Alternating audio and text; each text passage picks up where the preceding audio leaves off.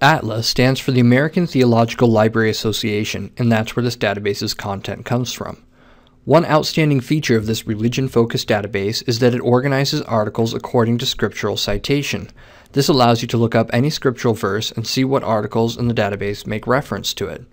If you click Scriptures at the top of the page, you will be given a list of every book in the Bible. This list can be expanded down to the chapter and even the verse level. If I click on, say, Genesis chapter 1, you can see that the results that come up are all tagged as in some way dealing with Genesis chapter 1. You can also search for a scriptural citation by choosing Scriptural Citation in the search field. This can be very powerful when you combine it with the general keyword search. For instance, if I search for scriptural citation of Genesis and the keyword evolution, the results that I pull up cite Genesis while touching on evolution. If we look at our results, you can see that this article, for instance, came up in our search result because Genesis is cited and evolution appears as one of the subjects. It can also be helpful to look at the subjects here and see if there's a category that fits what you're looking for. This will help you to know the right terminology to search for in the database.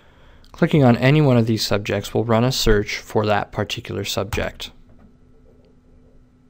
You can also look up a subject term by using the thesaurus. This can help find exactly the right term I need to use to get the best results from the database. I can see all the different subject headings that branch off from this, and I can add any one of them to a new search. These subjects, too, can be combined with other search terms to powerfully narrow down your results. Something to be aware of is that ATLA is an international database. As you can see, not every article is in English. If you want to include in your results only English, go to the limiter sidebar, click Show More, and choose English from the language list. Another thing to be aware of is that ATLA focuses chiefly on Protestant journals and materials. However, it also offers the Catholic-focused Catholic Periodical and Literature Index. You can search that index by choosing it from the A to Z databases at foley.gonzaga.edu,